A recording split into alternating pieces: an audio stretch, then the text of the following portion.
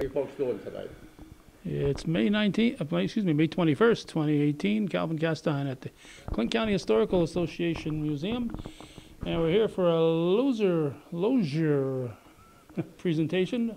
Well, somebody's going to tell us all about the history of the Lozier Motor Works, which happened right here in Plattsburg. Dick Soper, are we only going to talk about Plattsburg, or are we going to talk about where We're you going to went? talk about Detroit. We're going to talk about Cleveland, Ohio. We're going to talk about the products they made. Some people don't realize all the number of products they made. They made sewing machines. They made bicycles, boats here in Plattsburg, and eventually onto automobiles. And we're going to talk about beyond there. About the who? About the Lozier Company and the family and how they all related here, some of the people here, prominent people here in town that were involved in it. Because a lot of people don't realize, why did the most expensive car in the world land in Plattsburgh? And that's part of what this is all about. Our little old town of 18,000 people had the most expensive car on the face of the earth at one time. So we out Cadillac the Cadillac. We exactly did that. Cadillac wasn't even out when they first came out. Yep. And you know, you think of Rolls Royce now when you think of expensive vehicles, but They came out in 1907, so Lozier beat them to the punch already too. okay. Yeah. So we're gonna have, how about how long is your presentation? It's going to be about a little over an hour, probably closer to an hour and a half. Okay. Unfortunately, it depends if how many questions and so on. But So people can interrupt you and. they can, yeah, they can ask questions because it's with a presentation like this. To try to remember what happened an hour earlier is a little difficult. So absolutely. Okay, now you're here at the Clinton County Historical Association, but this isn't where you usually hang your hat, is it? I am director of the Champlain Valley Transportation Museum next door, right over behind us here, where we have the home tour for two Loziers. We have a Lozier boat, we have 3 Lozier bicycles, 2 marine engines, and I have a very expensive Lozier engine all taken apart, so you can see how the roller bearings worked in it and so on. I can still remember that day when the Lozier arrived in Plattsburgh. It was a joyous day, wasn't it? Well, to be honest, yes, absolutely it was. When you're talking about when the company Right. arrived here, yes, absolutely. No, when they restored Lozier arrived. Okay, well, I wasn't here, believe it or not. Oh, No, okay. I was living in Connecticut, and I first found out about Lozier at the Bill Harrah Car Museum. That is basically how I found out about it, which is way over in Reno, Nevada. That's how I first found out about Lozier, and I'm a Plattsburgh native, so that was a revelation to me to hear about Lozier. All right, and now you're gonna have a revelation for all of us. That's right. All right, thanks, Dick. You're welcome. How you doing? Welcome to the Clinton County Historical Association. It's really our pleasure to welcome Dick. He spoke to us in early January or middle January on the history of the Lozier family and the company in Plattsburgh.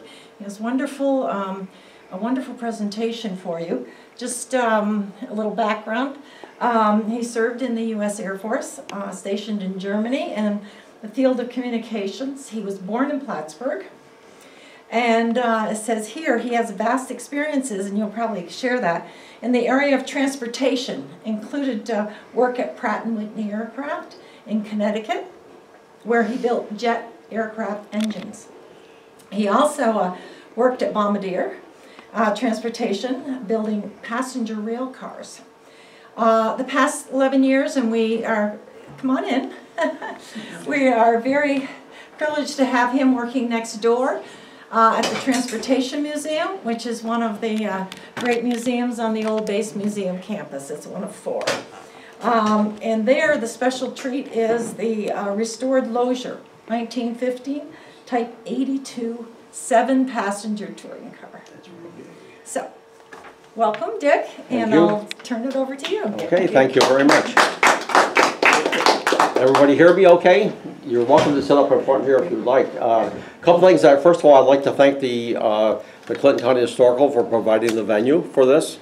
Also, Helen Nurska did the presentation for me. I've never done a PowerPoint, so she helped me. I supplied some of the photos. She supplied a lot of additional ones too. And the Clinton County Historical has also cooperated very nicely with us in donating a number of things, and I will point some of these out. One thing is a Lozier marine engine that they donated to us. We'd also like to welcome Calvin Castine. Calvin and Gordy Little have come to the museum before a number of times and done presentations. and we welcome him again. So this will be online available eventually.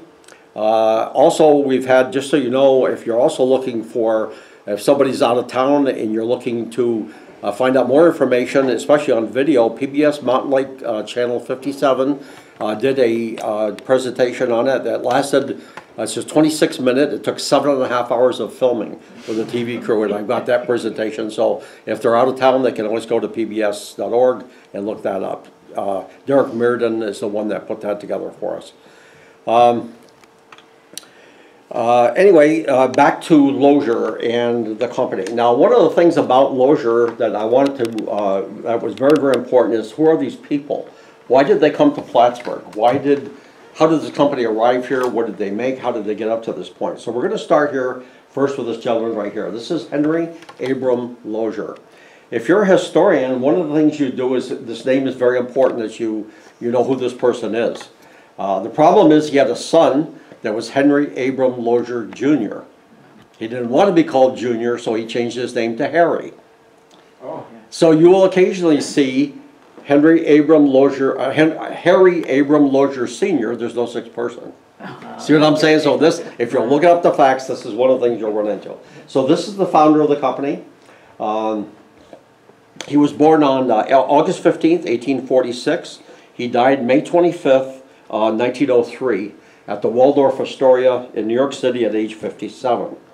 This is his wife, Mary Lozier. You can tell they're very elegant people. You can see her dressed up in her beautiful clothing. She was born January 4th, 1842. She was actually 4 years older than her husband. She died December 12th of 1906 at age 64. This is the son, and this is a recent photo that Clinton County Historical found. This is Harry. We'll just call him Harry from here on in. He's, like I said, he's junior actually, but we just call him Harry.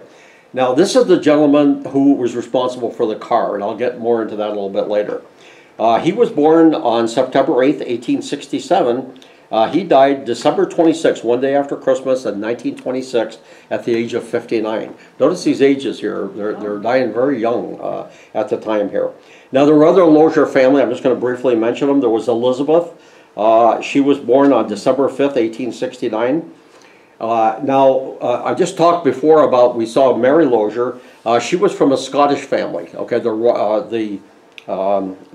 were Thomases, but Edwin Ross Thomas, for example, was her brother.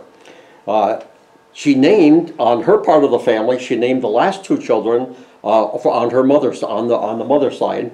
His name, the fourth son, or the third son, was Edwin Ross Lozier, born in 1872, died in 1864 at age 51, and the last one was Joseph Edward Lozier. He was born in 1880.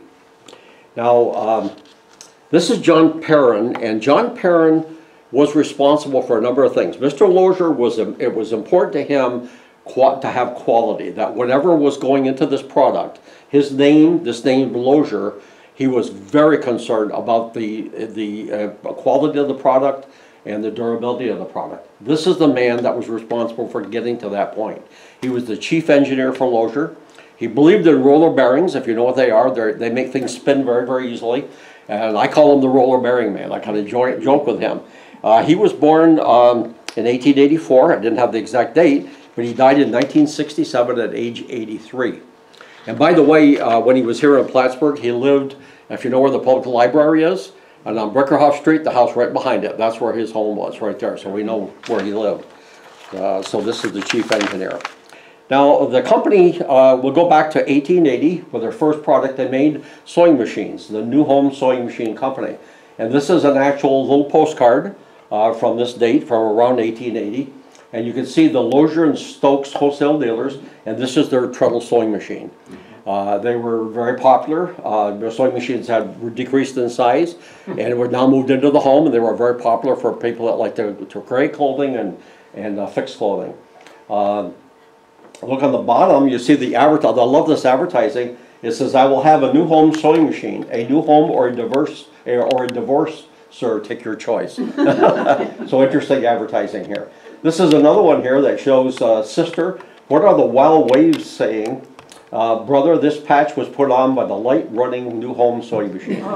So interesting advertising. Again, this is from around 1880. Henry Lozier at this point in time had worked originally for the general agent for the New Home Sewing Machine Company in Toledo, Ohio. And we're going to see pictures of the plant here in a few minutes. He joined another gentleman named Joseph Yost, and they produced originally started producing these sewing machines 1880 to around 1889. In 1887, he started selling bicycles on the side, and 2 years later joined forces with another sewing machine dealer, Mr. Yost. Together they purchased the New Home Sewing Machine Factory, changing the name to the Lozier and Yost Manufacturing Company. In 1889, they changed the factory over to bicycle production, and in 1891, they incorporated the Lozier and Yost Seamless Tubing Company. Okay, so the bicycles were called, their bicycle was called the Lozier and Yost Little Giant, and we do have one in our museum. It's a lady's bike. It's very fragile, but it's a very interesting looking bike, and it is adjustable, so the young girl could ride it right until she became an adult. In 1891, Henry Lozier bought out Mr. Yost's interest in the company and renamed the company the Lozier Manufacturing Company to produce the new Cleveland bicycle. This is really important, an important change. This is the company. Look at the size of that building. This is in Toledo, and you can see the smokestacks and so on blowing out black smoke, which would not be very friendly in today's environment, but this is what the company looked like. Now, the important thing was right there, Mr. Lozier almost immediately started selling these bicycles all over Europe. He had a huge chain of sales agents through all the major cities in Europe. And we actually have 2 of these bicycles on exhibit. This particular one here is from 1895. And you see the first in quality and makes the best of cycles, ease, pleasure, business, and social enjoyment. The advertising, like I said, in this stuff is kind of interesting. This ad right here shows a young lady. This is called the Little Giant, and you can see her, the Cleveland, and you can see her in her level dress and her high heels stepping over the stones with her very little lightweight 1-pound bicycle. It kind of makes it look that way. Of course, it isn't. But this is a Cleveland bike, and this is how they advertised back in the day. Now, they had other ways of advertising, and one of the things that they did is they showed how durable these bikes could be, and this is one of the ways. This is an actual ad from 1899. This gentleman is Joseph Grimes. I guess he was a wrestler. He weighed 575 pounds, and he's riding the Cleveland bicycle. This is an actual ad. Like I said, this is not something we made up. This is an ad from 1899. So the bicycles were very sturdy, and we have one of these bicycles identical to what he's riding in our Lozier gallery over here at the museum. So the bicycles, like I said, were sold throughout Europe. The very last year, in 1897, that he had the company, he actually shipped 22,000 bicycles to Europe. So the name is spread throughout the whole company. Now, they decided at some point in time to sell all of the interest in all of the bicycles because they were available. Bicycles were getting available by a number of different companies. They sold it to the American Bicycle Company, which eventually became Columbia.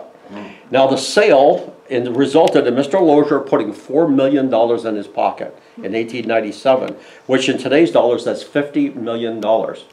So the company was immediately very wealthy from that sale. They made an agreement, though, to lease a portion of the foundry for manufacturing experimental marine engines. Now, the first design that they did in Toledo was a 1-cylinder, 2-cycle, 3-horsepower engine. And Clinton County Historical has donated one to us. We have the little 1-cylinder, actually that was made here in Plattsburg. They started the experimental engines in Toledo. At the same time, they met Mr. Burwell, who was the plant manager and general superintendent. He was a boater, and he was interested in engineering and in how boats were built, because boats mostly all made out of wood at the time. So he located this gentleman named Scott Matthews, who made very high quality boats in Bascom, Ohio. In 1898, the two companies entered an agreement in which the Matthews built boats from 16 to 45 feet long would use Lozier engines, and the whole product would be named the Lozier boat. Okay, that's how the name started. This new venture required a large facility for production, and Mr. Lozier started looking for a suitable location. The Toledo area was experiencing a great deal of labor strife, and the search was on. Mr. Burwell, now I'm going to stop just for a minute, and I want to give talk about things here that happened in Plattsburg. George Burwell, I'll talk a little bit about him. In the late 1800s to 1900s, three factors happened simultaneously that resulted in Lozier coming here to Plattsburg. Number one, the prominent businessmen of Plattsburg were in search of a major industry to provide long-term employment for the vast amount of workforce left without jobs as the mining and lumber industry was beginning to fade away. There were lots of iron mines around and competition. Mr. Smith M. Weed, which you probably have heard if you're into history here, happened to meet with Mr. Lozier in New York City on one of his frequent trips. And it happened to be at the time that Mr. Lozier was looking to relocate his total business interest from Toledo for the labor problems. Thus, Mr. Weed, being one of the successful Plattsburgh businessmen, was instrumental in getting Lozier interested in the Plattsburgh area as a possible site. Mr. Lozier's superintendent of operations at his Toledo factory was Mr. Burwell, who I mentioned previously. It so happened that Mr. Burwell was very familiar with the Plattsburgh area as he resided here for a period of 2 3/4 years while he was in the area. He was the superintendent of the Williams typewriter factory, which was located on Pine Street down by the police station. So if that long flat area where the parking lot is, that was the Williams typewriter company.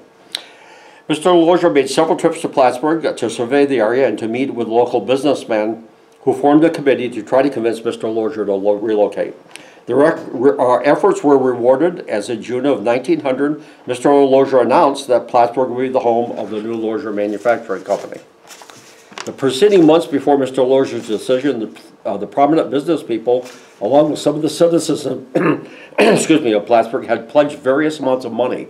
This is kind of interesting, to try to convince Mr. Lozier to relocate to Plattsburgh. At the time of Mr. Lozier's announcement, the amount pledged totaled $104,750. So Mr. Lozier, despite the fact that he was wealthy and the company was wealthy, he wanted an interest here in Plattsburgh. If I'm going to locate here, we need you to step to the plate, and this is how they did it. Mr. George Tuttle was appointed chairman of a 5-person committee for the Stockholders Association, and Mr. Lozier had pledged to match dollar for dollar every amount that they raised here in Plattsburgh. In early June of 1900, the Stockholders Committee met with Mr. Lozier to discuss a possible site. There were 3 locations. The first was called the Anderson Farm, which is where Georgia Pacific is currently located right now. The second was an island in the mouth of the Saranac River. It's not there anymore. So it's a good thing it wasn't put there because it apparently washed away evidently. And the third area was known as the South Dock, which was basically where the marina is now in Plattsburgh here.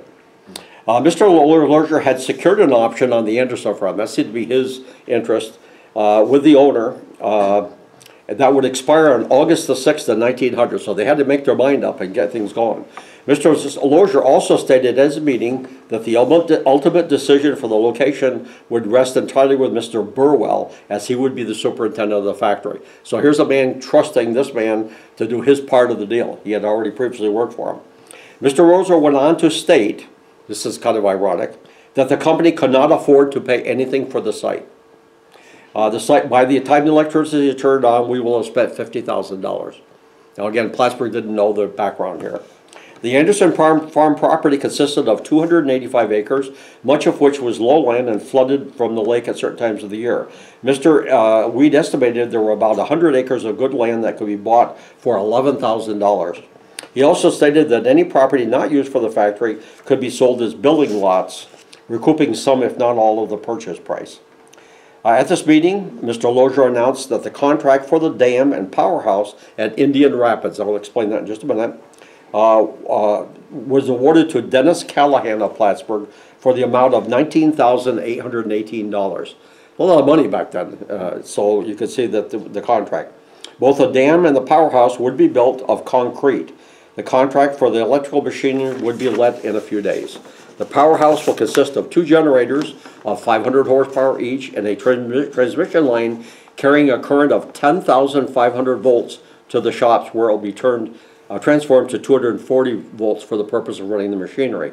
And this is a drawing of the factory, of the powerhouse. Now, if you are curious about where this is, If you go around go to the airport and start following your way around Route 22, on the right-hand side, there's a memorial to the encampment there. And if you go follow the guardrails down, there's an opening. Just go down that road. It's a fishing hole there, and this whole plant is still there. I only found this out last year. So this is, right here, if you don't want to go down through there, this is where the Northway currently crosses. So if you go across the Northway heading north and you look to your right, you'll actually see the opening of the dam right here. So this is the dam. So I'm going to run through, these are actual current photos taken last year of the dam. Like I said, the whole thing is there. You're looking to the south, the dam's to the right, and this is the powerhouse. It went up several stories. I can bring it back just a little bit if you want to see it. See the building there on top, so that was probably a two-story building. That's where all the generators were.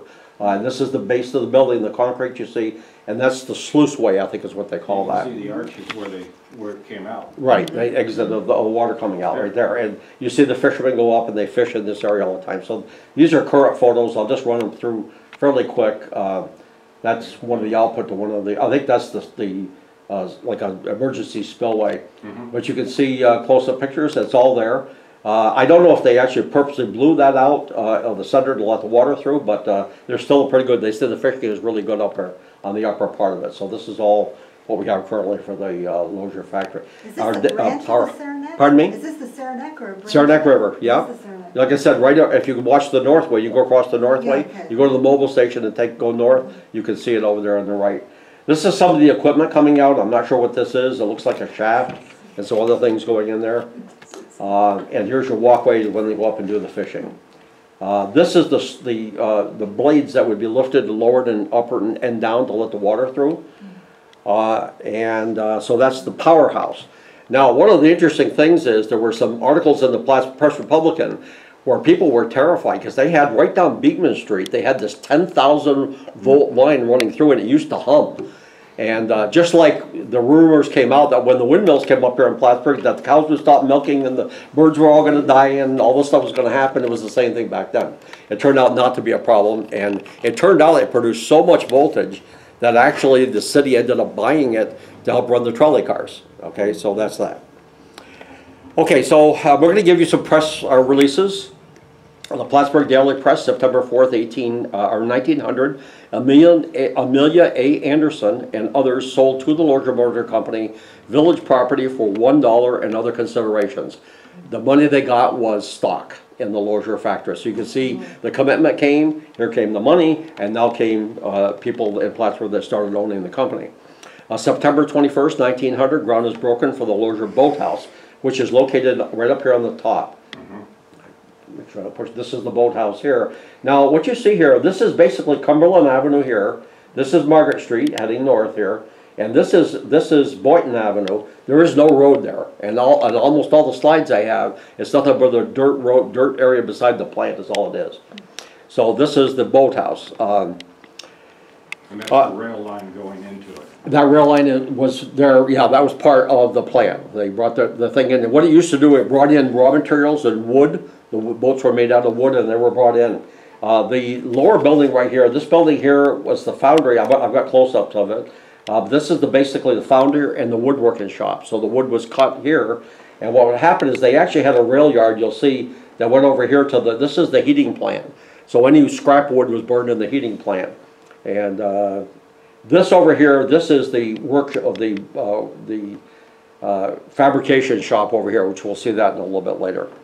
Okay, so contracts were awarded for the machine shop and the foundry buildings. Completed for these two buildings would cost about, the completed cost was $31,000, or in the neighborhood of $43,000 for the entire plant, including the boathouse. This is the initial expense. Plattsburg Sentinel, October 12, 1900. The Lozier Motor Company preparing a temporary headquarters in the Williams Sewing Machine Works. So they rented a section in there until all this operation here got built. Okay. Here is an example here of this is the woodworking shop and the foundry over here. And you can see over here the railroad tracks are currently still there. And again, you don't see Boynton Avenue here. It's just a dirt area of the factory there. Now this is one of the earliest pictures of the boathouse.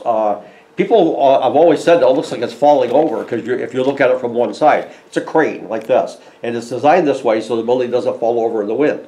And you can see here there's wood, some sort of wood siding on it, lots of windows, and what you have is a train or a trolley that runs across the inside of it.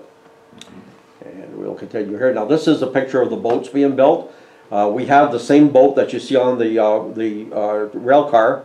Now, of course, the boats were built. All the boats were shipped down. The closest place you could buy a Lozier boat would be in Albany. There was a dealership down in Albany. Most of them were sent to New York City. The one on the ground over here is a little bit bigger one to the left over oops, sorry about that. The one over here on the left, the lower one here, this is a much bigger one. You can see it with the Surrey with the fringe on top. So that's another version of the boat. Okay, what happened here? Okay. This is the heating plant. Again, the wood was brought over here. Heat provided for the whole facility over here. This is the woodworking foundry from looking northwest, this would be. And you can see all the power lines coming into the building and the smokestacks and so on. This is another example of it. And you see the tracks turning around here? You're standing virtually on Margaret Street, looking right into the front of that building. The building is still there today. If you look at it, there's a digester or something in front of it, but that building still exists today. This is the interior of it. You can see the big buckets here that would pick up. They made a lot of aluminum here. The oil pans were aluminum. The heads were all cast iron. And this is a photo of the interior of the foundry. Now this is the machine shop that was started in 1905, and I have several pictures of the interior there. I'm going to stop just at the moment here and tell you a little bit more about Mr. Lozier. So Henry Lozier moved to New York City to establish a sales headquarters with the new showroom on the East River where the new boats were on display, and a boathouse with Lozier launches tied up to docks ready for a demonstration ride. By the way, these boats were $1,500. This is back in the day when a house was $3,000 and the average person made about $400 a year. So these are very high-end boats. Henry lived with his wife Mary in a luxurious suite at the Waldorf Astoria. The Lozier marine engines were shipped and sold throughout the world.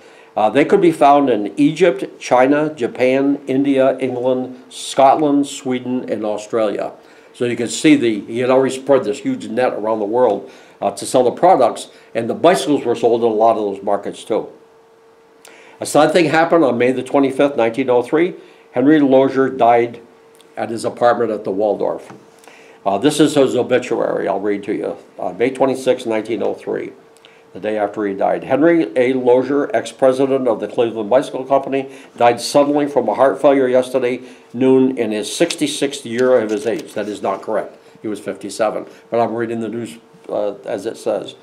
Though feeling unwell yesterday morning, Mr. Lozier refused the services of a physician as he did not believe his condition was serious. Mr. Lozier was born in Dearborn County, Indiana. When the bicycle industry was in its infancy, he entered the field by purchasing a sewing machine plant in Toledo, Ohio, and making the bicycles there. He later established factories in other cities, and at one time employed over 4,000 men. There were women too. As the industry declined, he directed his energies into other lines. He was also president of and director of the Boulay Spectacular Art Company. Don't even know who they were. Okay, so in 1905, you can see now Mr. Lozier has died. He was really opposed to the automobile. Back in 1903, before he died, cars were very undependable. They were extremely expensive. You almost had to have your own mechanic / driver to get around in them, and he just felt they were vile. He didn't want his name on one. However, Mr. Birdwell, they had hired John Perrin, and the rest of and of course Harry, decided that this is the way to go. We need to get into the auto industry. It's going fast. We need to get onto the bandwagon. So in 1905, this building here was completed, along with all the sub-assemblies you see over here on the right-hand side of it here. And notice that Margaret Street's dirt. Again, paving didn't occur in the United States until 1915.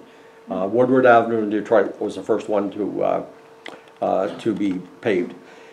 Lozier cars were built from 1905 to 1915, and with the death of his father, Harry Lozier, George Burwell, and John Perrin had to decide the future of the company. Henry had long opposed the production of the automobile, citing problems with early cars and questioning the results of placing the Lozier name on a product that required a mechanic. After a meeting of the board of directors, it was decided with intensive research was required to obtain the finest quality materials and proceed with the development of the automobile. George Burwell and John Perrin set out to scour Europe to find out how other manufacturers had been engineering their cars and began to set standards for their own product. He knew, his father told me, product has to have quality and elegance and has to be worth the price. So they set out to Europe to see how other companies were doing. There was a perception here in the United States that everything that was better was made over in Europe. And they had to disprove this. So they went to Europe. John Perrin in particular went to find out how Mercedes were put together. It was determined by him that these were the finest quality automobiles available at the time, and with a base price of $3,000, these were the most expensive cars. He went undercover to work on Mercedes cars and sent the results back to the United States. I have his micrometers. He measured all the parts of these Mercedes cars. He sent letters back here to a production set here in Plattsburg, or in actually Connecticut, where they were building a prototype, and all this information resulted in the first product that they built here, which was the first Lozier car. The goal was to produce an automobile that was equal in quality and value to the finest European designs. Harry had the assurance from Mr. Burwell and Perrin that the final product would make his father proud. Work on the first Lozier car was done in a small Stamford, Connecticut machine shop, so the introduction of the car would be a surprise to the automotive world. 1905, the prototype car was brought to the Madison Square Garden Auto Show in 1905. I'm going to stop here just for a minute. We'll go back to these in a minute. I'll give you the background on the car. The first car in 1905. Unlike Cadillac and Packard, which featured a one-cylinder engine, it had a four-cylinder engine, 115-inch wheelbase and 36-inch wheels. It featured an aluminum body and dimensions that were larger than any other vehicles on the road. This car was called the Model B, and the base price was $4,500. Totally outrageous. Nobody had ever produced a car this expensive. Virtually every part possible was produced at the Plattsburg factory. They did have to import some of the lighting and so on and so forth, but most everything was the high quality materials. Krupp steel was imported from Germany. Bosch magnetos were imported. Ignition equipment and carburetors came from France. Each automobile was driven 500 miles through the demanding Adirondack Mountains for break-in and then disassembled and reassembled again to assure the best in reliability. Amazing that these cars were ready for the owner as soon as they were done. Then the complete cars were shipped by train to New York City and New Jersey, where the finest and custom coachwork was installed before shipping to showrooms. A total of 25 cars were produced in 1905. So now I'm just going to go quickly through this. This, of course, is the picture of the machine shop. And this gentleman here, this picture was taken in 1905. You can see this is his office over here on this upper picture here. This is the interior of the machine shop. Again, you have big electric motors running all these belt-driven machinery here. This is another picture of the other side of the machine shop and all the workstations. So this is not exactly the assembly line, but this is what they call sub-assembly, which other companies were using. Dick, yes? In 1905, who would be other competitors at the time, or who were they? Well, Packard was up and running. Cadillac was producing cars, but they were not in the price range that Lozier was. There was nobody to rival Lozier. And that 4,000, 5,000 up, this was it. This was all there was. Rolls-Royce didn't come into the picture until 1907. Ford was up and running, and again, his cars were in the $800 range. There were a bunch of companies. This was a lucrative thing for all these companies. So this is the beginning of our big current auto industry. Again, this is on the inside of that factory. You can see here, I believe these are still some boat items. They did build boat motors up until 1907, although no boats were built. So the engines were still, there was big demand in Europe, particularly in Venice, for Lozier boat engines. So this is the interior of that office, and that guy's office is on the upper right corner up there that we're just talking. Now remember I mentioned the crane. You see this crane across the roof here? That rolls the whole length of the building. And as you can see, they've got an item going left and right, so you can pick up anything from any area. And notice the wood floor. This is very common in most factories. Like I said, I worked at Bombardier. Most of now they have concrete, but I worked at Pratt Whitney. Everything is wood. This way, if you drop a valuable tool, it's less of a chance of breaking it or damaging it. Here is a picture. This is again Margaret Street. On the right over there is the boathouse. On the left, this would be the edge of the factory. And right over there, well, let me see if we get, every time I touch this pointer, I hit the wrong button. But anyway, right here, this is the house that they built for the Lozier headquarters here in Plattsburg. And the thing that's really weird about it, I only saw pictures from the south side. And Helen found a picture one time, one of the group pictures that she got, and the north side was identical. So it was like a mirror of itself. I don't know why. And you could just barely see on the top the Widow's Walk up there, because the boats were brought out on the lake and they wanted to see where these boats were. They could see from the factory there. And this is a better picture of the house with the Widow's Walk on the top. This building is all there. All the windows are bricked in. So if you go up on Market Street and you look to your west in there, that's this building. These are just additional pictures. This is the 3-horsepower marine engine that was built in Plattsburg originally when the boats got going. This was donated by Clinton County Historical to our museum, one of the earliest items that we had in. This is a 3-horsepower engine, 2-cycle, 1-cylinder engine. And we have the boat that this belongs in, and you'll see that in just a minute. Here's the boat that would belong in. This is a 1900 Lozier 22-footer that's on loan to our museum, and this was built right here in Plattsburg. It would have also had on the side, it would have had 2 posts going up that were brass with a brass frame with a surrey on the fringe on top that keeps the sun off you when you're out on the lake, and the fringe keeps the bugs away. This is the largest of the engine. This is a 30-horsepower marine engine. This thing is monstrous, 2,000 pounds. This is the only one known to exist today, and we have this at the museum on exhibit 2. This would be used on a boat around 50 feet long. If you look over there, you can see the carburetor is all brass, and I've got the side open so you can see the roller bearings on the camshaft. Okay, so the first car, the first one introduced, I think personally, that this is one of the first completed Lozier cars, right in 1905. None of them exist today. This is one thing that's interesting. Also notice there's no windshield on it because glass was considered to be very unsafe. It would break, you just touch it the wrong way, it would break. And to put that right in front of your face in the car, you'll find very few cars equipped with windshields. If they did, they were kind of risky. But you can see the car is a chain drive car. This is the Briarcliff model, which would be a 5-passenger car. Now this is all they produced at the factory plant, at the plant here in Plattsburg. The seats and everything you see that they're sitting on was put on each chassis to break it all in. So like I said, they would take off down Route 9. I've got a whole a book on how they did this. They drove down Route 9, they got down to Ausable, they went across inland all the way up to Lake Placid, all through the mountains to really test the engines, break them all in. We have a picture of the drivers that would do this. So the fenders are not part of the final car. I don't even believe the hood was. The headlights were probably taken off too. So this is how they broke it in, and you can see the headquarters right behind them. And here's a bunch of the test drivers. You see these outfits. It looks like Chitty Chitty Bang Bang, but you can see the goggles they had because they didn't have any windshield, and you can see the hood put on the car and very few instruments on the car. Here's some dapper ladies at a completed Lozier, and again, this is the first year. This would be a 1905 model, no windshield. It does have a top that would be put up. And notice right-hand drive. Virtually all cars in the United States were right-hand drive until the Model T Ford came out. They switched over to left.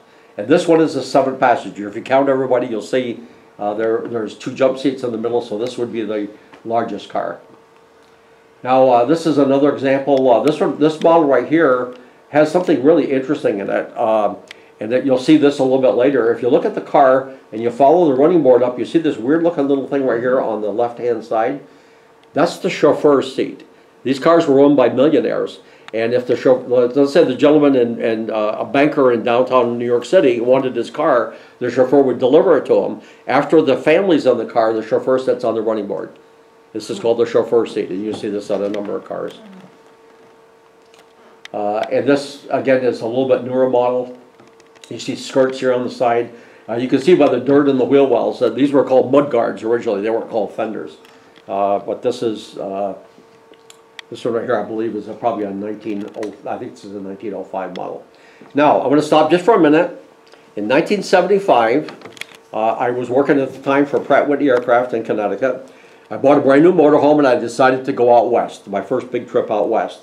I went to Reno, Nevada, and I stopped at the Bill Harrah Car Museum. 1,600 cars and no air conditioning in these buildings. I saw every car in there, and I'm going through all of these cars, and I stopped and I saw this car, and when I read the sign, I almost fell over. A 1906 Lozier built in Plattsburg, New York. And it's like, what? I graduated from PHS, my mother graduated from PHS, my father graduated from MAI, never heard of this before. I show you the next picture here. You can see another gentleman looking at it. There you can see the car was $5,500. Now there are no 1905 Loziers that have ever been found. So if you find one, you're a millionaire if you can find the car, if anything exists. So what I did, when I got to a campground, I called my mother, Collect. She told me ahead of time if there's any problems. We didn't have cell phones in those days. And I said, this is not an emergency, but I said, I'm dumbfounded. What is a Lozier car? And there was silence on the phone. I said, well, would you tell Dad? My father was a city fireman. Would you find out from him? What is this Lozier car business? She did eventually find out. He didn't know anything about it either. So it started a quest for me, what is going on with this Lozier car? Anyway, this is the only 1906 Lozier in existence. It is now in a private collection in New Jersey, and it is for sale. The price of this car would be totally astronomical. But like I said, I happened to see it at the Horror Museum. And it's, okay, so we'll get going down here a little further. I'm going to talk about the years and some of the cars. The 1906 John Perrin design team put a lot of engineering features on the car, and you're going to see later a little, some of the things they did. The prices were $5,500 for the basic touring car, which is one you just saw. The limousine was $6,500. Again, this was into territory nobody had ever been. They sold 25 cars the first year, so it was successful. Production in 1906 got up to 56 cars, and they built a brand new showroom on 56th Street and Broadway to sell the cars there. In 1907, a new Model E was produced with a price tag of $7,000 for the touring car, $8,000 for the limousine. No resistance whatsoever to the price. Millionaires like what you can't afford, and they just bought them enough to keep the company going and very, very successful. The new car was built on a 120-inch wheelbase, had a 60 horsepower engine, and to match the country club pricing, the car models were named after the affluent communities, clubs, hotels, and streets. They were called the Meadowbrook, the Lakewood, the Riverside, and the Knickerbocker. Obviously, I'm from the Knickerbocker Hotel. 1907 was Lozier's start with automobile racing, and here the reason they did is because cars winning races sell lots of cars, and it does two things. It shows the durability of the car. So they began racing in closed tracks in 1907. The sport attracted the attention of many people and highlighted the abilities of the automobiles involved. Many were highly modified to add speed and durability, but the Lozier company wanted the car to be completely stock with no modifications other than removing bodywork. The first race involved Loziers that took place in Point Breeze, Philadelphia, 1-mile horse racing track on June the 28th and 29th of 1907. It was a 24-hour race, just like they race at the Le Mans race today. It started at noon on the 28th, ended at noon on the 29th. The dirt track turned into a sea of mud after raining for 10 hours of the 24 hours. Lozier entered 2 stock cars and won the race, covering 717 miles in 24 hours. And again, this is the first big car race. Lozier won the first place. The drivers were Harry Michener and Ralph Mulford, and I don't know which of the 2 cars. These are the Lozier cars. I don't know who's who, but anyway, this is the first race. Lozier cars were involved in 21 major races from 1907 to the end of 1911. The most famous race was the first Indy 500, held on Memorial Day, May 30th, 1911. 40 cars entered the speed. They had to qualify by averaging 75 miles around the Indy 500 track. When the checker flag dropped, the Lozier car was declared the winner. The second place car was a Marmon Wasp driven by Ray Haroon. He was an engineer with the Marmon Motor Company, and he protested, stating that there was a massive crash, a gentleman was killed, and the Lozier car had passed during a pit stop. Nobody noticed it. They gave them the benefit of the doubt, because guess what? The Marmon Company car was built in Indianapolis, Indiana. So the homeboys did well, and Lozier was awarded second place. Still quite a feat. The winning car averaged 500 miles at an average speed of 74.47 miles an hour. Picture yourself getting in a car today on the Northway, going all the way down to New Jersey and averaging 74 miles an hour. And this is the car that did that. This is the car that won second place. The race attracted 60,000 spectators. So Lozier was really put on the map with that number of people. Okay, so we're going to we're talk a little bit about something else different, and we're talking about cars. And I'm back to Mary Melissa Thomas Lozier. Again, this is another photograph. You can see how elegant she was. Her brother's name was Edwin Ross Thomas.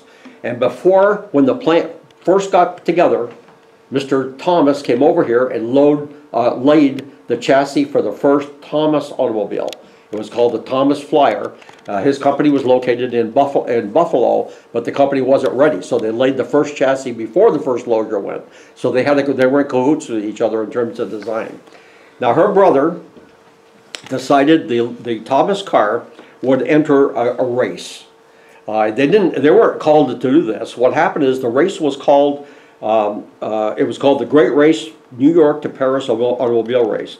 The cars entered were from Germany, France, Italy, and nobody from the United States had entered. So the President of the United States requested that somebody come up and enter an automobile. And it turned out that Mr. Thomas decided to enter the Thomas Flyer.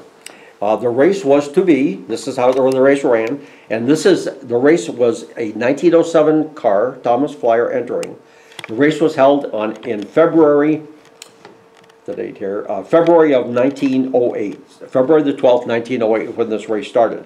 So you can see they started over here in New York City. And this is in February, in the winter time. Crossings of the United States, can you imagine then? There were very few roads, no roads were paved. There were very few roads to start with. So they went from New York City to Chicago and then on to San Francisco. Then what they did is they drove up to Seattle.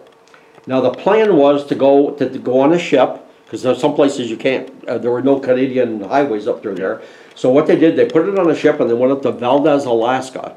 And the idea was to continue on. They were going to drive up through Alaska, and right here at the Bering Strait, this was frozen normally during the winter time. Well, when they got up there, they found out, guess what? There was no telegraph or anything. They found out it wasn't frozen, so now what are we going to do? So back on a boat, all the way back to Seattle, and then they went on a ship to Yokohama, Japan. They ran across Japan. They entered Russia over here at Vladivostok. Now keep in mind, their gas and stuff was waiting for them up over here in spare tires. So on they went from Vladivostok, I can't even pronounce it, Irkutsk, I guess. Irkutsk. Okay, thank you. Moscow, and then finally on to Paris. Now, a couple of facts here that are interesting. The U.S. portion of the race took 41 days. So from New York to San Francisco, 41 days, 8 hours, and 15 minutes from New York to San Francisco. The total race covered 3 continents and over 22,000 miles in 169 days. The race was ultimately won by the American-made Thomas Flyer, driven by George Schuster of Buffalo, New York. This feat has never been equaled, and they still hold the record 110 years down the road. So how did they get all the gas? Did that go by railroad or something? But where did they go? How did all the gasoline? I don't know. There's no explanation. You can look it up online and see. It's quite an explanation of how there were cars around, I guess, in different places, but they had to stage this whole thing. I don't really know how. I mean, there were no gas stations. Figure how did they get food? I mean, there's lots of things. The race was, like I said, originally they were up in northern Russia, which must have been, it could have been pretty tough in the weather up in the northern Russia. I mean, how they figured they'd get through here is totally beyond me. But I just wanted you to look at this race. This is an amazing feat. So we're going to go through here and take a look. This is the start of the race in New York City. You can see the Thomas Flyer is the second car over. This is the car, this is the Thomas, and you see the boards here on top of the fenders. They brought them along. There was really no, you could take as much gas or as much you wanted to put on there, but the boards were for getting over some of the rough spots. And you can see the winter is winter here. You see this gentleman bundle up in his coat. But here off we go. This is the actual photograph of the car. American flags on the back, so everybody knew who they were. Not sure where this is, but this over here is in Utica, so you can see the DDon, the French car with chains on all 4 wheels. So you can picture, just looking at the road, what this was like. Now here's Valdez, Alaska. We see some young ladies getting in the car, I guess, and they drove the car for a little distance, but look at the snow and ice that they're on over here. So you can imagine, had they gone across and over to Russia, what that would have been like. Here's the ship. They're all bound up here on the ship, getting ready to go across to Japan. Got some trumpets, I guess, over there to welcome them aboard. I don't know where this is. It looks like probably Mongolia or something. I'm not sure. I couldn't begin to tell you where it is, but this is the Thomas going across there. They're taking a little break here.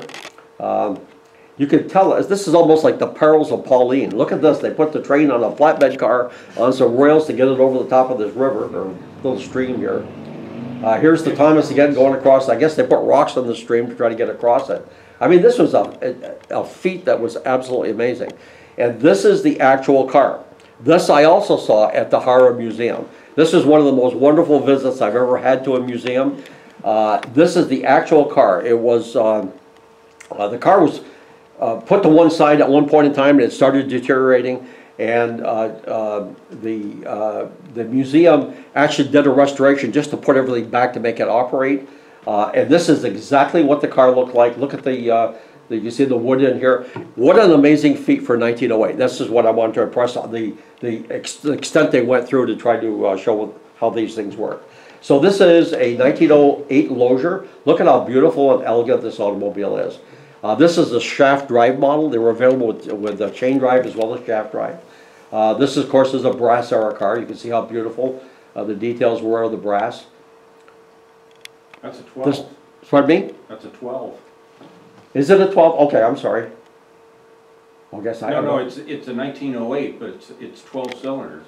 No, that's a 6. They never made a 12. This is a 6. Though I got the engine, I can show you. They got double plugs. They have double plugs. The pistons, the cylinders were so large, they put 2 plugs on each one. Yeah. Okay, so this is a 1909 Lozier. This actually belongs to a gentleman named Corey Coker. He runs a company. He produces tires for every old car you could possibly. He's bought up all the molds for almost all the cars. And this is the same car with the fenders pulled off. This is how they used to race these cars. And you can see this is the Coker car. It is for sale, by the way. Okay, now we get to 1910. 1910, by the way, just as a note, in 1910, there were 54 automobiles registered here in Plattsburg, and 4 of them were Loziers. Okay, I'm assuming Mr. Smith Weed probably had one. I know the Champlain Hotel had one, and so on. Okay, so the problem they ran into by 1909 was they could not produce more than 500 cars a year. And they had showrooms all over the world, and they were demanding cars. They couldn't do it here in Plattsburg. They went to New York City to borrow money. They were turned down by the bankers. They said, no, where is Plattsburg? We've never heard of that. You need to go to Detroit. So they did. What they ended up doing, I'm going to read this little press release about the new factory of the Lozier Motor Company in Detroit. I don't have a date here. I'm assuming this is 1910. The raising of the American flag on the administration building of the new plant of the Lozier Company on Mack Avenue on Monday morning will mark the completion of the newest of Detroit's already large number of auto enterprises. This factory, which has been under construction since last May, this would be May 1910, so this has got to be 1911, will commence operations on Monday with a force of 450 men, which will be, they always refer to men, there were women working in the plant as well, which will be increased rapidly as possible until all departments are in full operation. The new plant is located at the Detroit Terminal Railroad, a site comprising 65 acres with a frontage of 800 feet on Mack Avenue. It was built to enlarge the manufacturing facilities of the Lozier Company. All their work, and I'm reading the way they wrote it, all their work heretofore having been built in the plant in Plattsburg, New York, the latter factory will continue to operate, but will only build complete units for use in the Detroit works, the latter being the only one in which completed cars will be turned out. The 2 factories at Detroit and Plattsburg will have a combined output of 1,000 cars for the upcoming season, all parts of which will be made from raw materials. The building comprising the Detroit factory are absolutely fireproof, constructed of steel and concrete, the flat slab tray for construction being employed for the first time in the auto industry. The architect and designer of one of the best known buildings were designed, and the work was carried on under the personal supervision of Albert Kahn. If you know who he is, was a prolific designer of large buildings. He actually designed the Ford Motor Company. Okay, in 1911, and I'm going to be a little cheeky when I tell you about this, a 5-ton truck was shown at the auto show, which was to be added to the product line, but despite 150 interested parties, the project was abandoned. Despite the new plant, sales failed to increase, and much of the plant was idle. They're in trouble. Now, prior to January 16th, when I gave the lecture, the truck has been lost to history. Nobody's ever seen it or heard about it. At least I never did, and I've never seen any references other than the fact that it was supposed to be this truck. 1912 brought. Okay, so this is the proposal of the Detroit factory. You can see the long assembly lines here, very modern. This is a drawing of the plant, the Lozier plant, the main administrative building on the front, again designed by Albert Kahn. This is an overhead view of what the whole operation would look like. And this shows the two factories, the lower one being in Plattsburg. And you can see at this point in time, this would have been 1910. You'd see now all the additional buildings that were here, including, you can see Cumberland Avenue now matching up with Boynton Avenue. This right here is one of the Lozier ads. We have a bunch of them in our Lozier gallery. If you take a look at it, you see people who are enjoying the car, very sporty out in the country. Now here's a 1910 Lozier. Now this particular car here is interesting because I ran across this car at the Gilmore Museum, which is in Detroit, or I'm sorry, in Michigan. It's south of Detroit. And this car here, when I was looking at it and photographing it, it's a beautiful automobile. It says it was made in Detroit. And I'm gonna, and I was like, okay, this is the Detroit plant. Sounds like they unplugged the Plattsburg plant and dropped it over there. We're going to talk about that in a minute. The interesting thing is the owners of this car were on the Titanic. They actually survived the crossing, the husband and wife, and when they came back by train, so they lived in the Cleveland area, and they were met by their Lozier car. Now this right here is a 1911 Lozier, and this is kind of the colors were all custom built for each person. This olive green color is kind of interesting. It certainly would have been one of my first choices, but this car sold last year for $1.5 million at auction, to give you an idea. Now this is one of the, up till 1913, these are the big Loziers. The 1912s and older are the most valuable of all the Loziers. Should see a few details here on the back of the car. Now this is an interesting ad here because there's the Champlain Hotel. Clinton Community College, and you can see the Loziers in front, and they did have, I understand they had one Lozier that would go back and forth up to the hotel. 1912 model year brought a major change with the shift to left-hand drive. So now a Lozier enters the modern era with left-hand drive. The new car was called the Model 72 with a base price of $5,000 and a 6-cylinder engine. The 4-cylinder was dropped. 1912 to 1913 provided to be a disastrous year for the company. Henry Lozier in 1913 was ousted from his position as president and given a position on the board of directors. His replacement was Harry Jewett, one of the original Detroit investors. Mr. Jewett announced the introduction of a new car called the Model 77, which is our white car we have in the museum. The new car was called the Light 6 with an L head and 36 horsepower. The car had a list price of $3,250. You see what's happening. We're going downhill now.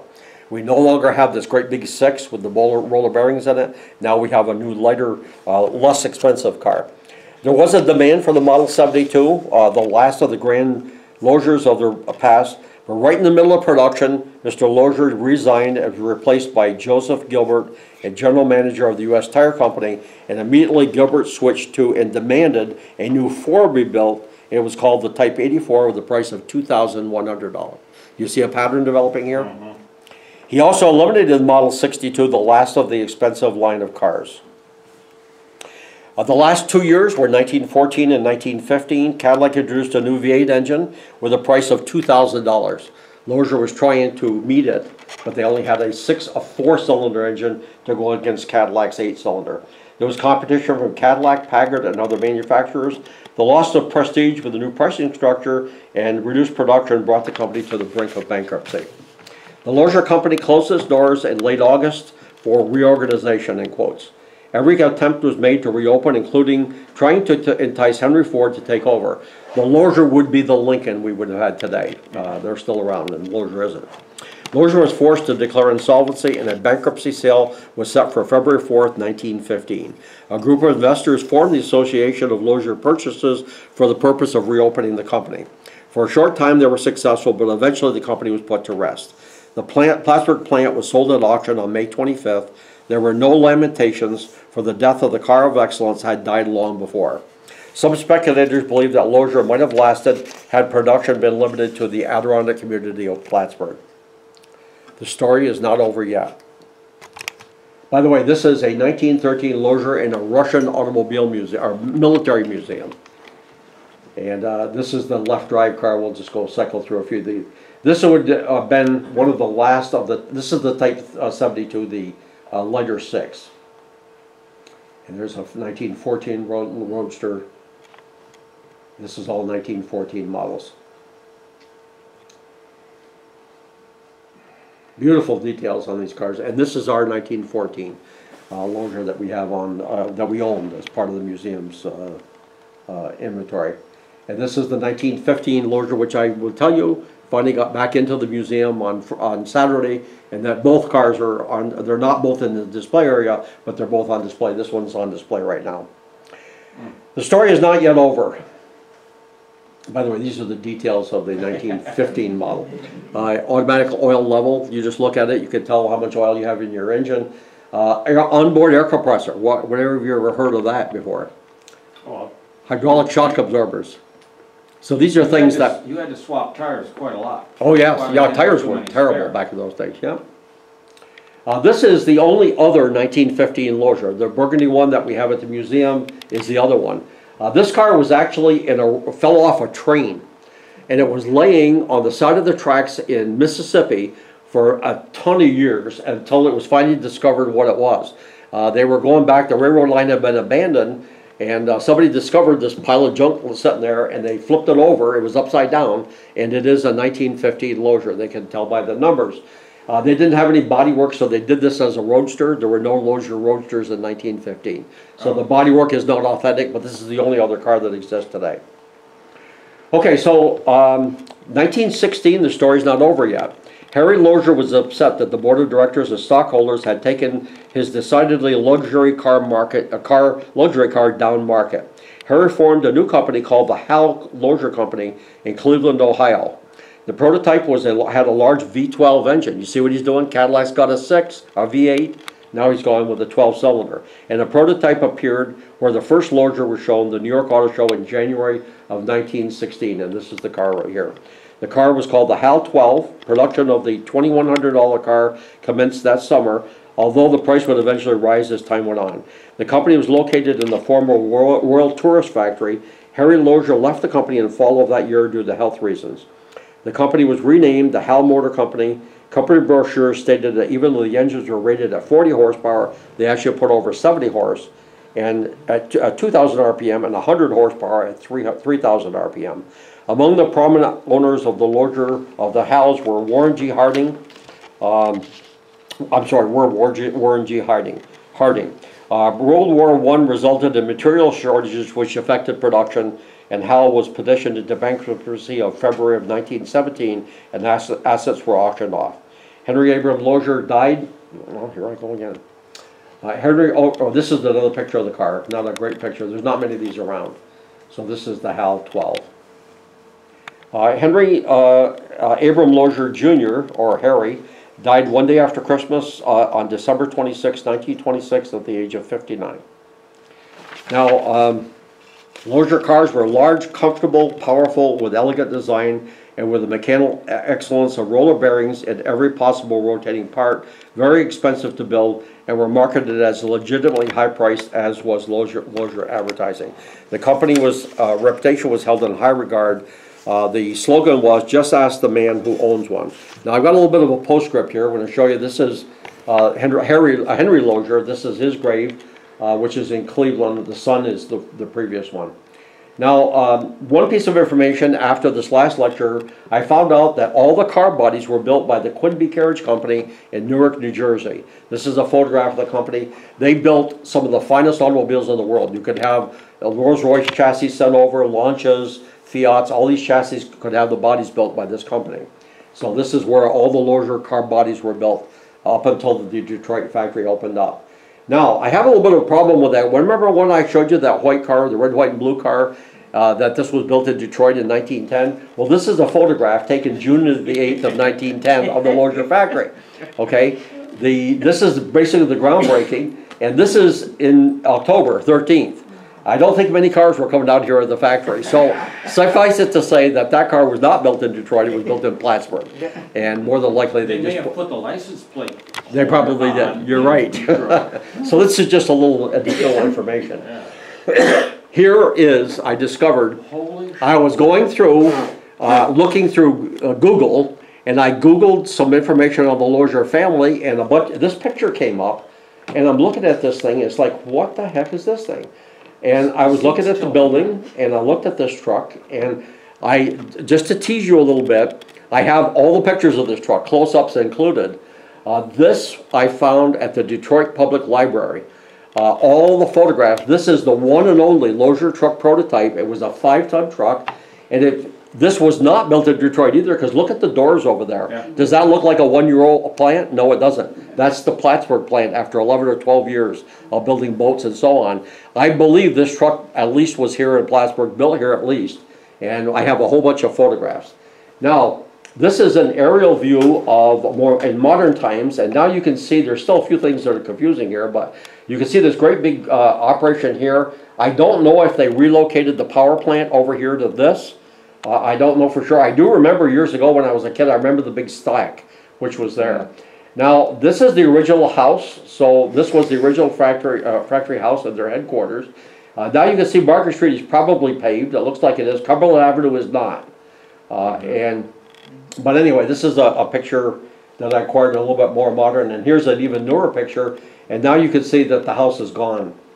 Yeah. The house now is gone and replaced by the current building that you see here now. And now you can see the beginnings of Boynton Avenue over here on the side over here. And you can see this other building that was added to the front of in the back of the boathouse over there. And you see all this, I'm assuming this is coal. So I'm assuming it was a coal-fired plant at that point in time. Okay, thank you folks very much for coming to the presentation. Hope you've learned a little bit about Lozier. And I do have a couple things to tell you. Our website is now finally up and operating. And if you want to find out, there's a lot more information on Lozier that we have. I have a newsletter. If you go to the new website, it's cvtmuseum.com. If you go there and look under the Transportation Times, it's a very simple newsletter, but you will see the history of Lozier. I've got a ton more information. I've got 6 months already prepared now. I'm going to put a ton more information in there. I'm going to have photographs that I didn't have time here. As it is now, we've been here an hour and a half. So anyway, the whole idea behind it is lots of additional information. I've also included information on cars. People come to the museum and they'll see a car, and I got about 2 or 3 minutes to explain it, and then we have to move on. The tour takes an hour and a half. I go into great depth and detail. So as I go along, in a year or so from now, you'll be able to look at all the cars and all our exhibits in great detail. And there's some other things there too. We have, if you want to know, just interesting things like in 1915, what did things cost? What were the price of cars and so on? That's on there too. So I encourage you to go to our website. So we thank you for coming, and I appreciate it. Thank you. Does anybody have any questions now? Hour and 5. In the early days of automobiles, did one have to have a license to drive? Were there posted speed limits? And when did insurance come in that you had to have insurance? The insurance one I can't answer. That I absolutely don't know. The answer is that originally there was no license to drive. Okay, that came up state by state. This is back when the states had power over these kind of things. The only thing that they did do, they realized that they needed a source of revenue. So what they did do, they required you to have a license plate. And what they did, almost all the states would issue the number, you had to get your own plate. So there were little companies coming up that made the license plate. Some were actually made out of leather. So that's another thing I can answer there. There was, I show a film at the museum taken 4 days before the San Francisco earthquake of San Francisco with cars. It was mayhem. No stop signs, no crosswalks, no nothing, and it's just bedlam. Cars are running every which way, passing each other on the right. There was a speed limit of 5 miles an hour. Now they didn't have radar, so how they gave a ticket, I don't know. I would assume they probably watched somebody doing something. What was the other question? Insurance I can't answer because I don't have a clue on that. I know the first automobile accident occurred in New York City. The car was a Duryea, and he hit a bicycle and ran over and injured the man, and he got sued. An attorney sued him. That's the first recorded auto accident that I know of in the United States. What Yeah. year? That was, I believe it was before 1900, probably 1898, I want to say. Yeah. Yeah. Yeah, if I looked at an old picture of a car, how could I tell if it was a Lozier or another car? I mean, how Very can I difficult, easily? very difficult. Sometimes I see the name on it. Well, the Lozier cars did have, a lot of them, you know, some of them had the name right out there, Lozier on the front of it. There was a shape of the grill they had. They were kind of, they were tapered, so you started from the top, it was rounded, and they kind of went out at the edge and then around at the bottom. But to be perfectly honest with you, I tell people, monkey see, monkey do. When you come to the museum, and we go all the way from our oldest cars, 1909, as we go up through all these cars, there really wasn't a whole lot of changes. Even right drive, think about it. I mean, in England it was great because the passenger got out on the curbside in England, but every other country, it's just the way they did it. Nobody wanted to change. I don't know what the purpose of it was. It's just that when you're selling something, you're successful, why break the mold on it? I guess that's what I came up with. Now there were changes as they go on. First of all, the early cars had the wheels out of the corners, if you notice that. Look at all your old cars. And the car was kind of like a swinging between those. We got to, I have a 1960 Cadillac that has almost 7 feet behind the rear wheels out of the big tail fins and another 4 feet in front of them. So we went to the opposite direction, and now what cars are doing, if you look at the cars now, we're going back out to the corners again. So there were trends and... I've seen a lot of pictures of old cars. Yeah. 1905 to 1911. But I still don't know how to identify that versus, you know, a 20 other car. It's very difficult. It's very, very difficult. In fact, one of the unique cars, I will show you when you come to the museum, we have a 1927 Pierce Arrow. And George Pierce he started his company in Buffalo, New York, another Buffalo company. He started his company, and in 1909, he became kind of famous because he's working at his factory, and on the 3rd floor, he's doing his paperwork, and he notices a bunch of cars pulling up. So he called his secretary down at the main desk. Who are these people? I don't have anybody listed. And she said, sir, I don't know who they are. I'll be with you in just a minute as soon as I find out. Well, I got the curiosity to him, so he goes downstairs. And at the bottom of the stairs, she's standing there trembling. She said, sir, the President of the United States, William Howard Taft. And he said, well, what brings you here, sir? He says, well, I'm here to buy 2 Pierce Arrows for the White House. We only have steam-powered cars. I want gas-powered, and we've driven one. But I want, of course, you probably know he was a very large man, so they custom built the car for him, 2 of them for the White House. That's the first thing they did. So the Pierce Arrow was on the map already. The second thing he did is he was at the New York Auto Show in 1914. And while he's at the auto show, he mentioned to his chief engineer, look at these cars, they're all the same. Exactly what you're talking about, sir. The cars are just like the cars today. Is it a Camry? Is it a Hyundai? What is it? So what he did, what Mr. Pierce, the engineer did, he put the headlight on the fender. This had never been done before, and we have one of those cars. That was patented by Pierce Arrow, starting with 1914, and it would have run till 1934, except they went bankrupt in 1933. They were actually bought out by Studebaker. So that car would be the only car you would see that, wow, that's a Pierce Arrow. You can actually tell it. If you go to the Saratoga Museum, they also have a Pierce Arrow there with the headlights on the fender. It's a shrouded.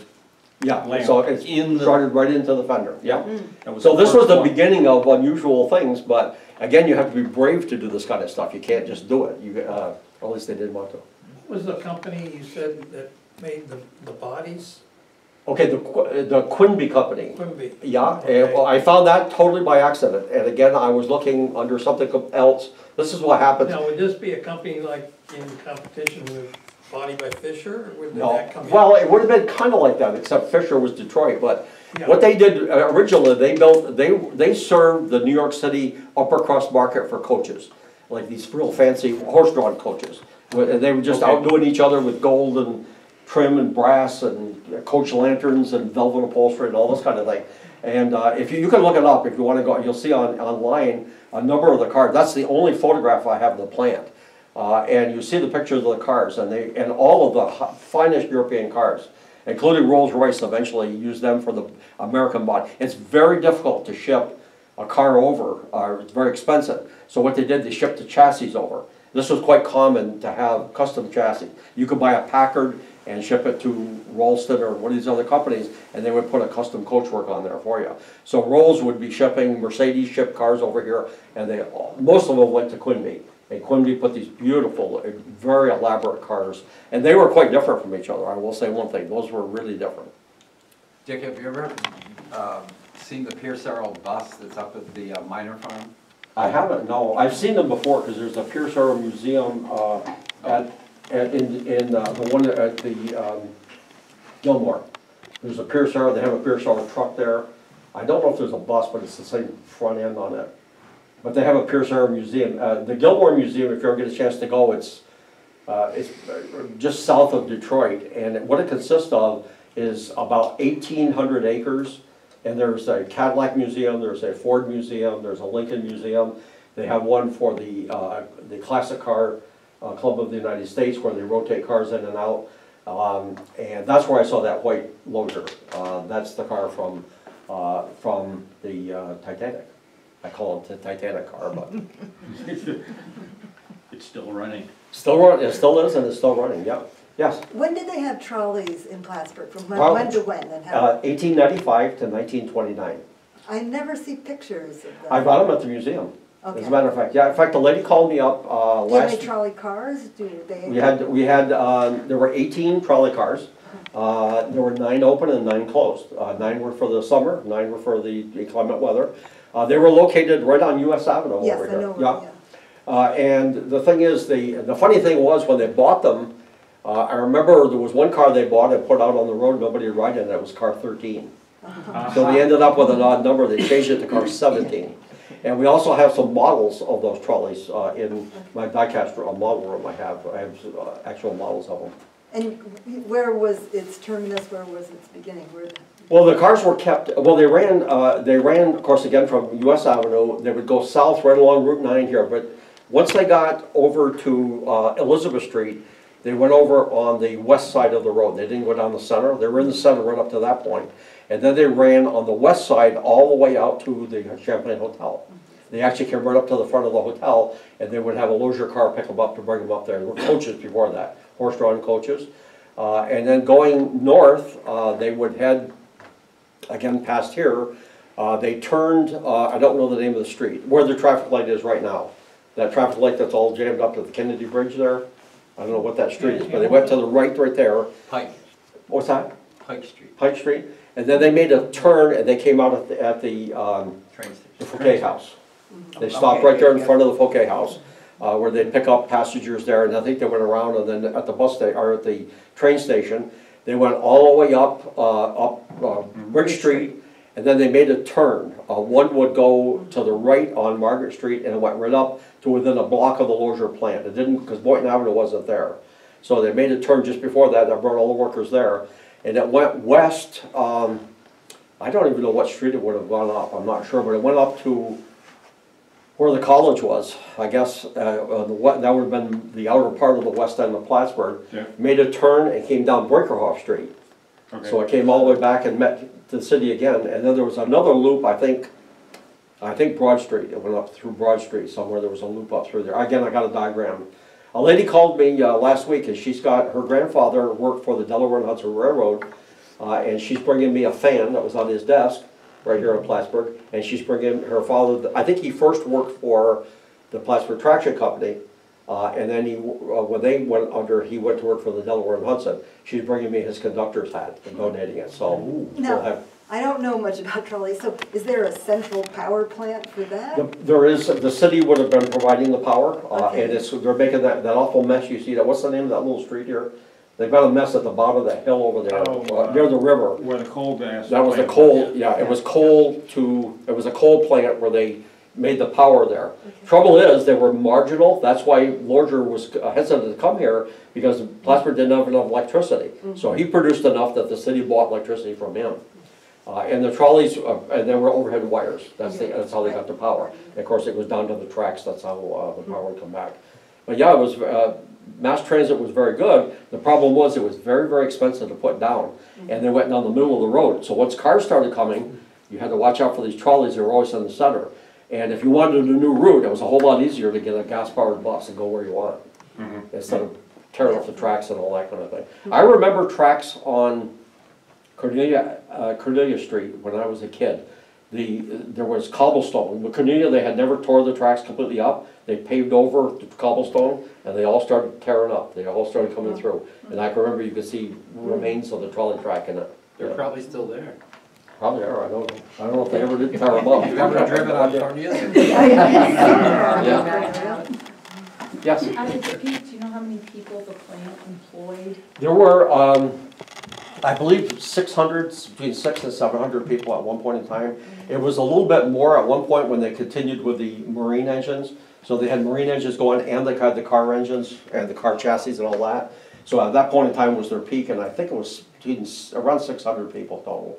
Was there shift work? Was it a 24-hour Yes, operation? well, I don't think it was 24, but I think it was 2 shifts. Okay. Yeah, and in some cases they did, like they used to do painting and stuff, would often be done at night.